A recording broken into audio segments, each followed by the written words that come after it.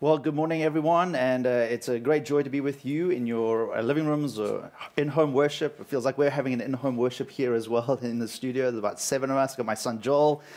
Jacob's got his son here. Got Aaron, Luke, Bert, Sheila. So we're kind of having our own in-home worship service as well as we record this and bring it to you live. For those that don't know me, my name is Richard, and we're jumping into season 2 of our series called Unstoppable. We started this in last year, just after Easter, and it's working our way through the book of Acts. And if you're unfamiliar with that, it's a continuation of the Gospel of Luke. Luke is the author of the book of Acts, and he's really just continuing the story. He's continuing the story of this incredible man, Jesus Christ, and all that he says and does and ministers, except now that Jesus' ministry continues through his church, his followers, and his spirit. And Acts is a crazy good book to jump into, some real powerful stories of personal encounters with Jesus, of entire communities encountering Jesus. And we're working all the way through it. A lot of people read the book of Acts and think, man, why can't we have church like that today? And I think that's a valid question. There seems to be just such a dynamism that goes on in the early church. And part of that we want to recapture. We have the same Holy Spirit. We serve the same Jesus. And we have similar challenges as they do. And so what I do also appreciate about the book of Acts is it gives also a very honest reflection as well. Not everything was perfect. The church was working things out. And part of that you're going to see even in today's passage. And so we're going to be looking kind of like a part 2 of last week's message. If you hear, we kicked off and we looked at how God used a divine disruption. Persecution breaks out in the church. They've been concentrated in Jerusalem, but now they get scattered because of persecution. Real terrible time for the church. People being displaced from their homes, scattered out. But in the sovereignty of God, God really uses that moment to extend this good news, extend the reach of the ministry of Jesus. And so we go from divine disruption, and today we're going to look at how that divine disruption really is a divine movement outward of the gospel. And why I think it's applicable, you say, well, what does something that happened 2,000 years ago have to do with us in a totally different culture and time and age? Well, we're also in an age of disruption. And I know the first thing that comes to mind is a pandemic, and the pandemic is a big one of it. But the pandemic really just accelerated some disruptions that were already in motion. We're in the age of disruption, which means we're in the age of transformational change that's happening on a very big scale, so much so that things will look different for the next few hundred years. We're seeing it in technology, we're seeing it in geopolitical circles, economic change is coming. We're seeing in even the church, the disruption that's been brewing and building, especially in North America. And so it was just sped up by a pandemic. And so how comfortable are you with disruption? How comfortable are you when things are shaking? Which is why that first song was so beautiful, because it feels like everything is being shaken. And our firm foundation needs to be in something that's unshakable. And for us, that really is Jesus and his word. And it's not to say that like we're okay with disruption. Disruption is disorientating. Who doesn't want to have a bit of calm? But at the end of the day, we're not looking to things that can so easily be shaken and disappoint us. We're trying to anchor ourselves in Jesus and what he's doing and how he sees things, even things like disruption. And so how will we respond? All right, so join me in Acts chapter 8. It's going to be a long passage, so I'm just going to read it, and we're going to be looking at it today, divine movement, how this gospel through disruption is actually the mission of Jesus actually accelerates. It doesn't get unhindered, it's unstoppable. And so from verse 4, we're going to read to verse 24, and here we go. It says, "Now those who were scattered went about preaching the word. Philip went down to the city of Samaria and proclaimed to them the Christ." Now, just a word about Samaria, why this is so significant. So in Acts 1:8, Jesus had said to his disciples, "You're going to bear witness to me. My Holy Spirit's going to come on you, and you're going to be my witnesses here in Jerusalem, but not just here, to the Judea and Samaria, and to eventually the ends of the world." And so persecution is now getting them going with this mission that Jesus called them to. But the Samaritans were a despised people by both Jew and non-Jew, because they were kind of a mixed race. They were through intermarriage that had happened previous centuries ago. They kind of weren't a purebred of either Gentile or Jew. And so they were really despised. There was an incredible hostility towards these people. And so it's incredible that, that the gospel is now going to these people, that Jewish Christian, Philip, the Jewish Christian, is now going to Samaria.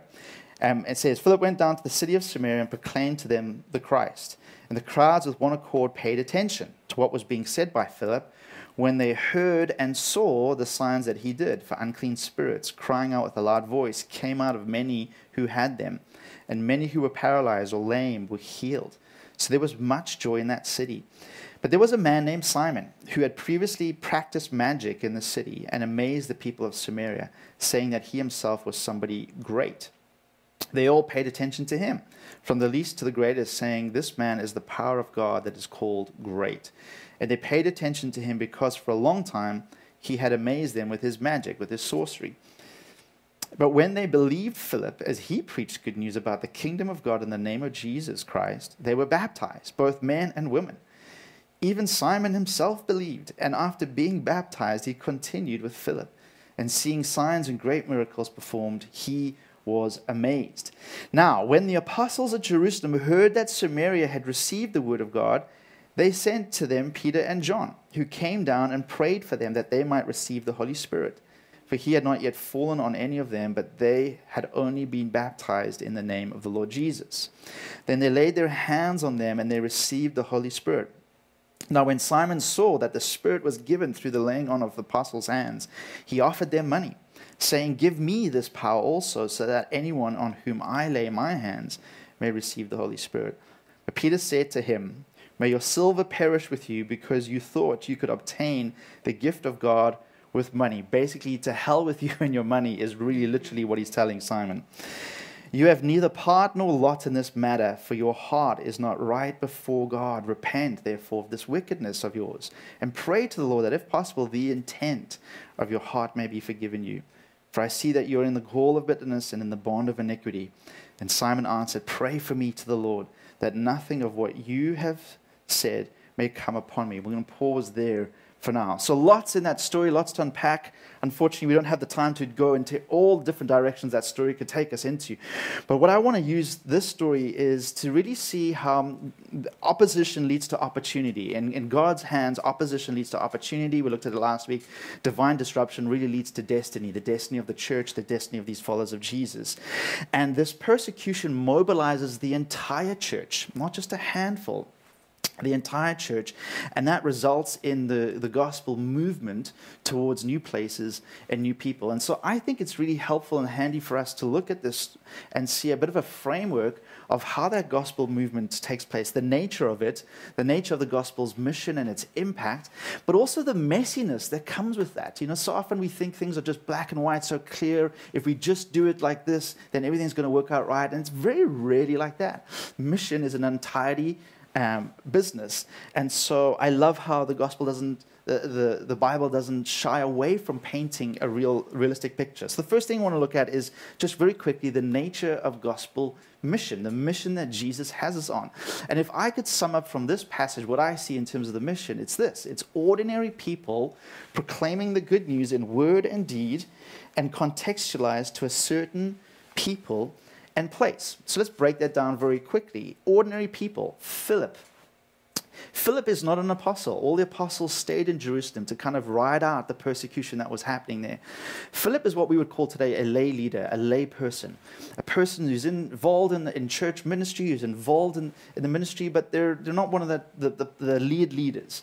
And so I think it's really critical that we see one of the first missions of the gospel outside of Jerusalem is happening through an ordinary person.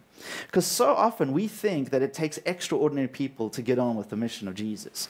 And I think when we do that, we do a disservice, and the mission of Jesus is stunted. What we're seeing now is we're seeing a disruption that's really leading to ordinary people being scattered, but as they're going, it says that they're continuing to preach the gospel. And so ordinary people proclaiming the good news. So it says in verse 4 that wherever they were scattered, they preached the word. Now, when you hear the word preach, you probably think of maybe this is happening right now. What I'm doing now is preaching, or you think of a pastor or someone preaching behind a pulpit. But the Greek word there is evangelizo, which means evangelism. It's announcing and sharing good news. It's not the preaching that just comes from preachers, but it's ordinary people announcing and sharing. And what is it that they're sharing? It's good news. I love the description of the good news that Philip shares. In verse 12, it tells us that he preached good news, what? About the kingdom of God and the name of Jesus Christ. He preached good news. I mean, just right there, we need to remind ourselves, we have good news. We have good news to share. You know, sometimes we think God is angry, God is mad, God wants to judge the world. God is holy, God is just. There is a sense of his anger at the sinfulness of this world. But let's be clear, the mission moves forward when we preach good news. And it's the good news of the kingdom of God, how God is ruling and reigning through Jesus Christ, how he's making all things right through Jesus, and obviously the name of Jesus. So it's ordinary people proclaiming, evangelizing, sharing the good news in word and deed. It talks about how the crowds paid attention to what Philip was saying when they heard him and saw the signs he did. And so these signs, these miracles in this sense, dramatic demonstrations of the gospel, gave credibility to what he was saying, naturally, right? If you're seeing people being healed in front of you, if you're seeing demons coming out of people that you knew who were in bondage or addiction, for someone all of a sudden being set free, it's going to get your attention. It's kind of how people were enthralled with Simon the sorcerer. He also had signs that got people's attention. Signs do that. And so we don't necessarily have to have miraculous signs, although miracles, we pray for that. But what the gospel, the credibility of the gospel gains credibility amongst the people when it's demonstrated, when it's lived out. We've talked about this here in terms of practical ministry, ways in which we can live out and be good news people, not just in what we say, but in what we do. And so if people are going to take what we say seriously, oftentimes it comes through, maybe sometimes first, it comes through with how we live our lives or how we're going about trying to bring healing, deliverance into our society, whether that's through programs, whether that's through practical ministry, whether that's through laying on of hands. It's word and deed. And then lastly, it's ordinary people preaching, proclaiming the good news in word and deed, contextualized to a certain place or certain people. Mission takes place within a certain context, and that's either through calling or circumstance. Sometimes people get a very deep sense of a calling to a certain people or a certain place. Sometimes we land up in a place through circumstances. God uses both. You know, through this, you know, a lot of us, a lot of people in Canada, a lot of people in our church, you're here in this nation, but you weren't born in this nation. Or maybe you were born in this nation, but maybe you didn't grow up in Toronto, but you're here. Whether by calling or circumstance, doesn't matter. You're here. God has a reason for you here. There is a context, a people, and a place in front of you and I. And so we're to understand the context we find ourselves in order to bring about this good news, right? If you, for example, knew in a year's time you were going to go to another nation that spoke a different language, how would you prepare in that year before you left? You probably want to understand their language. Probably want to be able to speak the same language. Want to understand a bit about their history. You'd want to understand how they operate, their culture, what's important to them, that kind of thing. That's called contextualization for mission. Why wouldn't we do that where we live?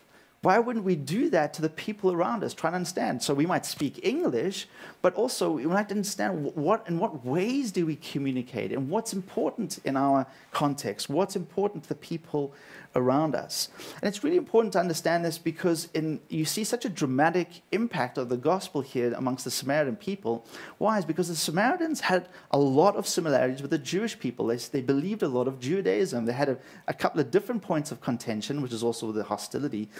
But they had a similar language and understanding and a similar expectation of a Messiah. That's not the case in a lot of our cultures today. right? And so we can't just come in and drop in, hey, here's the good news of the kingdom of God in Jesus Christ. Like, some people might like, who is that? What is that? I have no idea what you're talking about.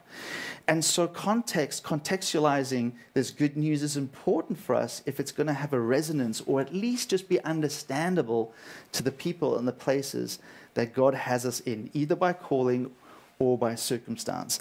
And so the gospel mission is ordinary people like you and I, in the power of the Holy Spirit, proclaiming, announcing, sharing the good news in word and deed, and contextualize the people around us to the place that God has us in. And so the gospel seed is scattered, and it takes root in different ways depending on the soil. Some places are very fertile, very ready. Some people are just very ready to respond to the gospel. That's amazing. We read a lot of that in Acts. It's just like these people are just ready to respond. And then there's other places it's a little bit harder. It takes a little harder work, and we don't have control over that.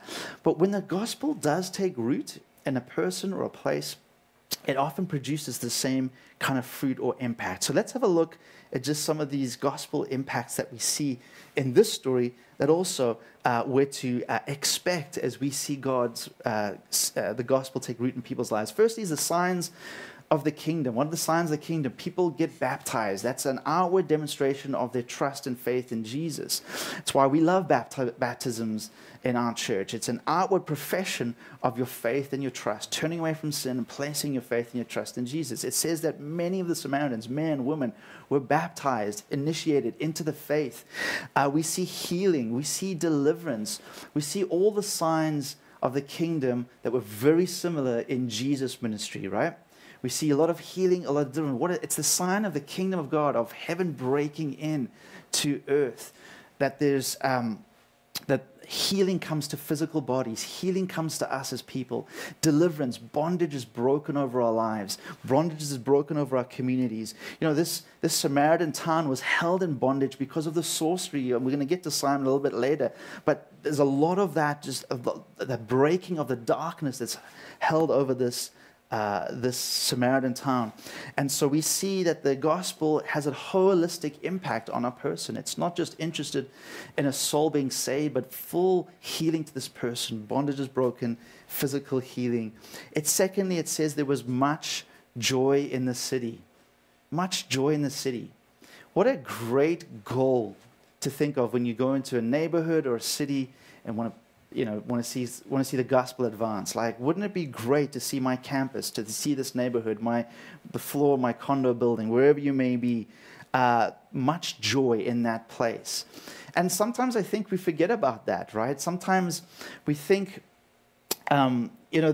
we to take the gospel seriously. We are to take the gospel seriously, but not to take ourselves so seriously, but that the gospel, when it takes you, should produce some joy. Should produce some joy in that place. What a great testimony, that much joy in that city. The third thing we see the signs of the kingdom, we see much joy in the city. What else do we see as the gospel takes root? We see a racial or ethnic reconciliation. This is so huge in our day, particularly here in North America, when we still see, even over the weekend, I heard the tragedy that happened in Buffalo of that 18-year-old walks into a store, racially motivated, hatred for a particular race, black people, and shoots and kills 10 plus people. This is real today. And so politicians and people are up on how are we going to bridge the racial divide? How do we bridge the ethnic divide in our cultures, in our countries? Well, one of the ways we do that is through the gospel. And so we see Jews and Samaritans who despise one another. We're hostile to one another. We see them being reconciled, through the gospel, through Jesus Christ. And so our ethnicities, our racial makeup shouldn't ever be erased by the gospel, but it should always outweigh. The gospel should always outweigh that. And so there's a pride that we have in our ethnicities, there's a pride that we should have in our racial makeup, but at the same time, it shouldn't be something that's divisive or divides or separates us from one another, especially when it comes to the gospel. The gospel brings people together, it reconciles people together, like we see in this story. And then lastly, the gospel produces a unity. Now, it's understandable why Jerusalem, when they're hearing what's happening in Samaria, are perhaps maybe a little bit skeptical of what's going on there. Again, Samaritans had a long history there. Perhaps something that we don't fully appreciate, but a long history there, a long history of hostility. So a bit of bit of skepticism there. So they send, they delegate Peter and John, go and check out what's happening, validated or invalidated, but it's important that we have the unity of the church. We keep the unity of the church. And so they go, and what happens is probably nothing short of what's been described as a Samaritan Pentecost. Now, this is an unusual and a unique event. This is not the normative way that the Holy Spirit comes upon a people. Usually that's accompanied at salvation. But here we do see a distinction in that the Holy Spirit can come upon them. And a big part of that is to show that the apostles, as they came, they're representing the church, to show a validation of these Samaritans, to show an acceptance of them, and to show that they are now one and part of the same church as the Jewish Christians. A massive thing. Jewish and Samaritan Christians are now part of the same church. And the Holy Spirit and the gospel breaks down these barriers and validates that and calls them to now operate as one family. And so there's many other things, but these are powerful things. We think about us wanting the gospel to take root in our context, in our place, that we want to see the signs of the kingdom break out. We want to see people experience joy. We want to see neighborhoods have joy. We want to see racial and ethnic reconciliation, all the things that are pulling people apart. We see in the gospel brings people together. We want to see a unity, and it happens as we share the good news of the kingdom of God and Jesus Christ. And so in summary, we could say that the gospel impact is nothing short of a transformation, but it's a transformation on multiple levels. It's a personal transformation, right? Personally, people were transformed, but it didn't just stop there. A culture, a city in this context is being transformed, but it didn't just stop there. The church is transformed when the gospel is shared. There's something that happens in the church that gets stirred up, that gets reminded, that gets them out of their comfort zone. Like, hey, remember what Jesus said? Oh yeah, I remember him. Jerusalem, Judea, Samaria, and to the ends of the world. Gets them to think differently.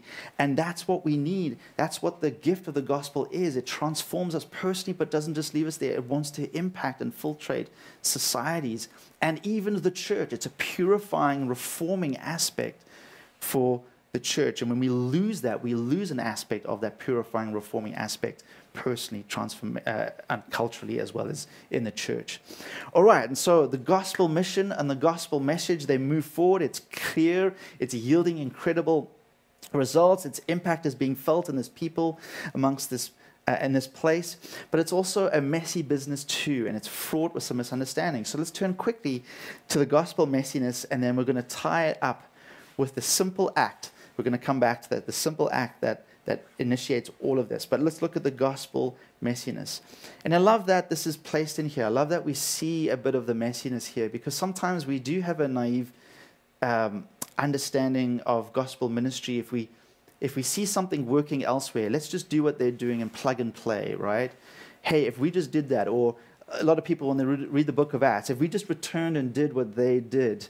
And so there is some truth to that. There's some incredible principles that really undermines the nature of understanding your context, the nature of understanding the people and the place that God's put you amongst. And it's not all roses. And for example, look at the contrast here. So the same gospel is having incredible receptivity in Samaria, but it's resulting in rejection in Jerusalem. This same gospel is producing death and suffering and grief in Jerusalem. That's where we ended off last week. The death of the first martyr in the church, Stephen, resulted in persecution, some terrible suffering, and a lot of grief for the Christians there.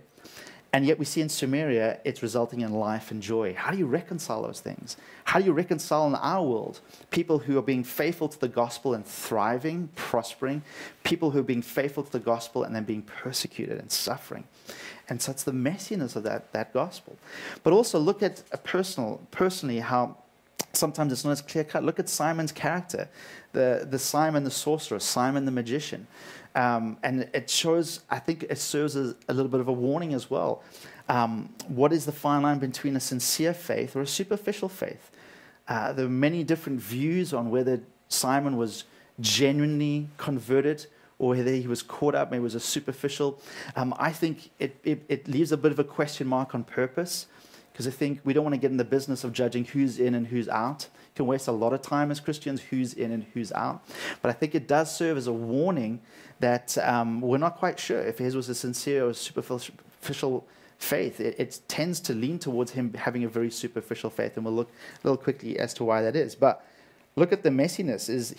He believed, and he was baptized. Now, when we do baptisms, we want to make sure people understand what baptism is. We want to hear their testimony. We want to hear how has Jesus impacted your life. We want to understand that they understand what this means, that it's a sincere faith. I'm sure the early church was trying to do their best, but sometimes it doesn't always work out like that. Sometimes you baptize people and you're not sure, and we leave it up to God. And so it says that he believed, and it reminds us that there's a spectrum of belief. Sometimes believe means we just agree with Jesus' teachings, but it doesn't maybe necessarily go further and lead us to be transformed by that belief or have a saving faith. James 2, I think verse 19, it talks about how even the demons believe, but obviously are not impacted and transformed in the way that belief should. And so there is a spectrum of belief, and so it's important for us to remember these things. If I look at Simon's life, it's very clear that one of the big idols in his life is power and influence. It comes through his sorcery, his self-promotion. He tells people he's great. He brings attention to himself. Contrast it with Philip, who tells that Jesus is great, brings attention to his kingdom and his works. A real contrast. It's very clear what they're trying to do in this passage. We don't have time to break that down. But his power and his influence comes through his sorcery, his self-promotion. He then sees someone more powerful. I mean, isn't that a testimony that how Jesus in Christianity is that much more powerful than any occultic, demonic power and source? Like, this Simon has a whole city under his spell, literally, and he sees the power that Philip operates in miracles, and he's like, oh, I want that. What I've got is nothing compared. So that's a great testimony to that Jesus is not just Jesus meek and mild, Jesus is powerful, man. So don't mess with him. But he's amazed at the signs. Now, signs and wonders, I pray more signs and wonders followed my ministry, our ministry. I pray more people got delivered and healed. But signs are that. Signs are a signpost. If you're driving on the highway and you see a sign that says Niagara Falls 100 kilometers, you don't stop your car and like, this is an amazing sign. Niagara Falls is so amazing. No, it does its job. It's telling you about something greater. And so I think what the signs do is they tell us about how great Jesus is, that Jesus loves to heal, that Jesus loves to forgive, that Jesus loves to reconcile, that Jesus loves to deliver. But sometimes we put up the shrine at the signs, and we get caught up in the signs. And signs alone are a terrible foundation for faith. They really are terrible, unless their job is to point us to the greater. The signpost it's to point us to the greater. And so maybe Simon gets caught up in this. He looks at the sign, looks at the miracles, looks at the amazing things that happen. And gosh, I got to think, like, I would probably too. Like, it's got to be amazing to see that kind of stuff. But his power and his influence, I want that. And so he even goes to say, can I give you money to get this power? That's his mindset. That's what you would do as magicians. You would trade secrets. It's like, can I give you money to get this power? And Peter just, rebukes him, because he can see clearly you've misunderstood gospel of grace, God's gift. You to hell with you and your money. You can't buy what God gives freely. And then even when Peter rebukes him and tells him, repent and pray, ask God for forgiveness, what is Simon's response? He appeals to Peter's power and influence. You pray for me. You pray to the Lord and ask him that none of these things. So in my mind, it shows that Simon hasn't quite fully grasped what this gospel thing is. And so you could say that Simon has some idols to work through, like we all do, and the gospel's good at revealing those. But he also wants what we would call a Jesus and gospel. I want Jesus and power and influence and platform. And we can all fall into that trap, right? We want Jesus and blessing, Jesus and promotion, Jesus and comfort. Right now it's big. We see a lot of the struggle in our North American church, Jesus and political power, Jesus and financial freedom, Jesus and promotion, Jesus and protection, Jesus and fill in the blank. What would it be for you? What is the tendencies of your heart? And that often does indicate maybe some idols that need to be expelled and worked through. And so there are many ways to Jesus, many ways to Jesus. This is the incredible thing. It's a very inclusive gospel. There are many ways that people come to Jesus, but Jesus calls all of us to discipleship. It calls all of us to pick up a cross, and he calls all of us to a path of following him. And so the gospel sometimes is messy. Sometimes it's not clear-cut.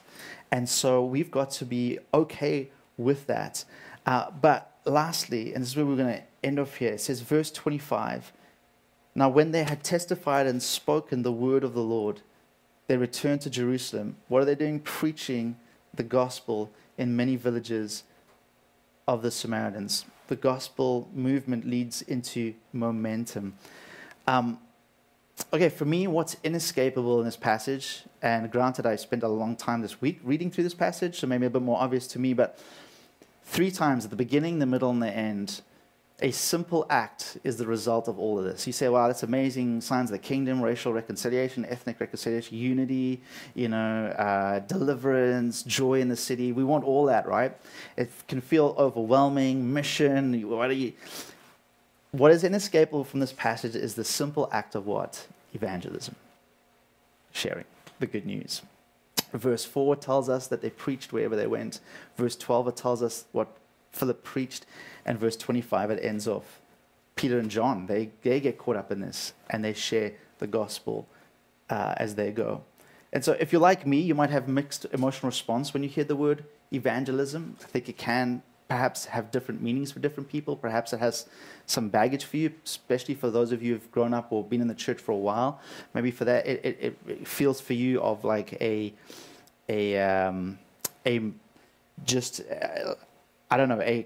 technique, treating people as a project.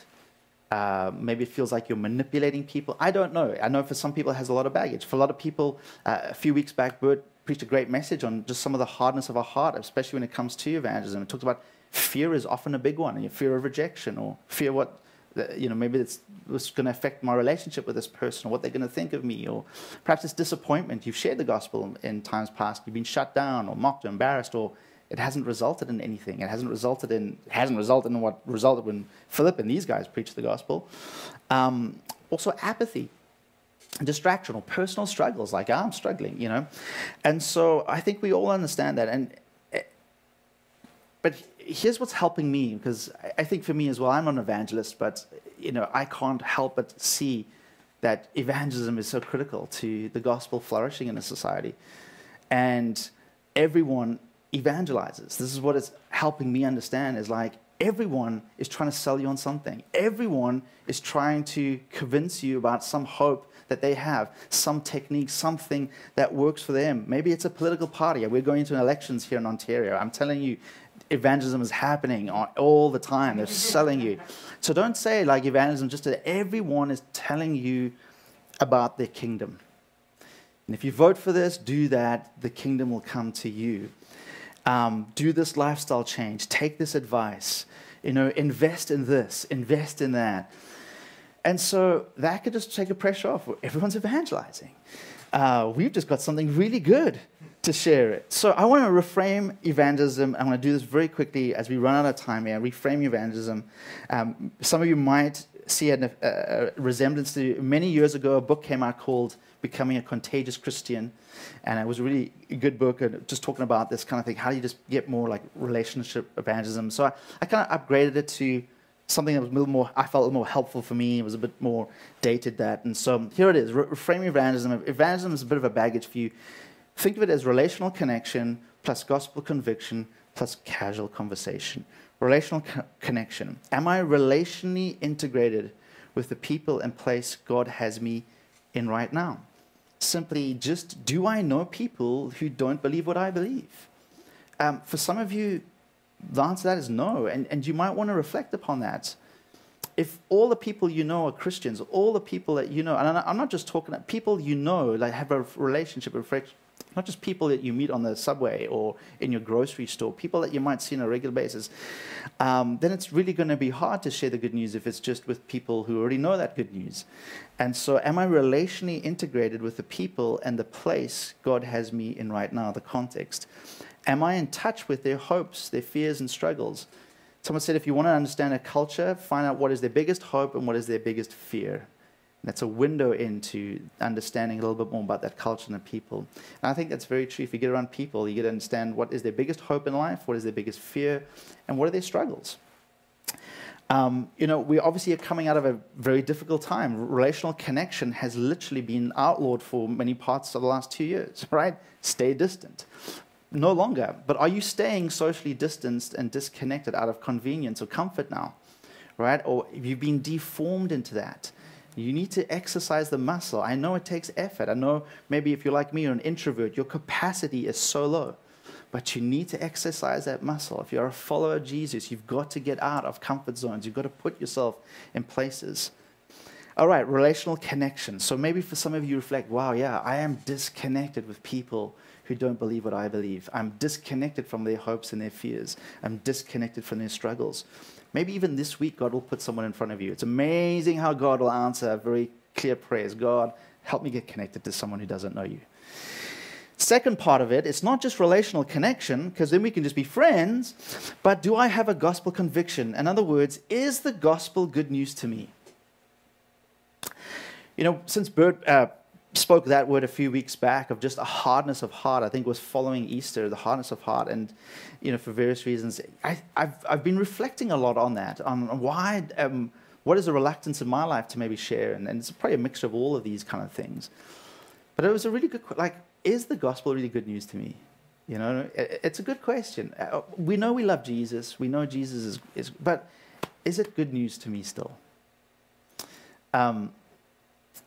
Because you tend to share things that are really good news to you.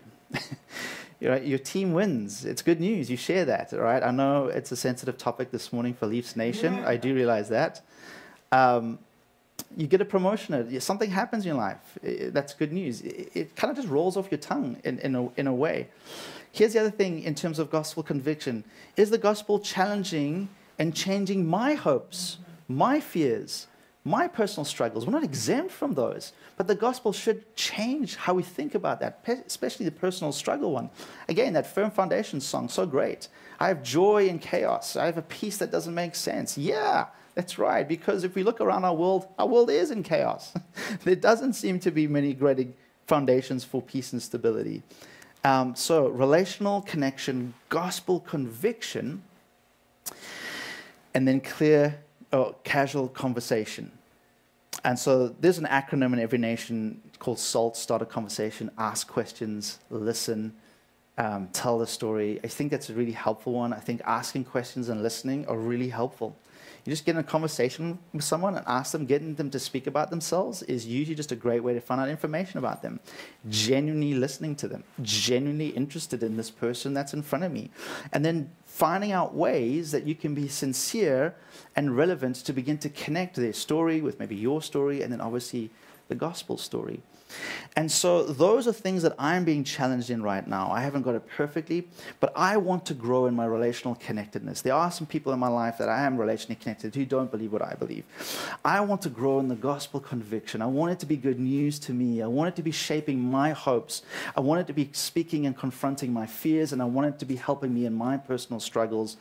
And then I want to be able to have conversations that just go from just kind of shooting the breeze to a little bit more deeper and eventually spilling out of my life, where my faith and my hope comes from, not in a way that's overbearing or judgmental, but that's sincere because this is who I am. I'm a follower of Jesus. And so I want to pray for us as we end this off. I know we went over a little bit over time, but I want to come back to this passage, and it shows that the gospel is good news for every person. In fact, season 2 of this is going to show that. It's just going to go to different people, different places.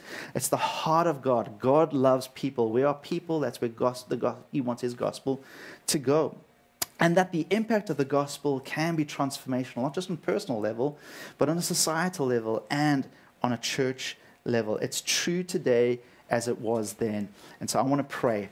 I want to pray for conversations, courage, and compassion as we begin to think about how the gospel might want to move across our city, across our region, and across our country. Father, we're so thankful for you. We're thankful for your Spirit. Jesus, we thank you for your encouragement that you're always with us as we're about your business of making disciples. I pray for those listening today, Father, for courage and compassion and for conversations, God, that our faith, our good news would leak out, that we'd have relational integrity with people that we find ourselves amongst, that the gospel would be a conviction in our hearts, be speaking to us, and that, God, that you would put us in divine places where in conversation we too can share and proclaim the good news of your kingdom and your name, Jesus, for our joy, your glory, and the good of these people that you love so dearly. Help us. Amen.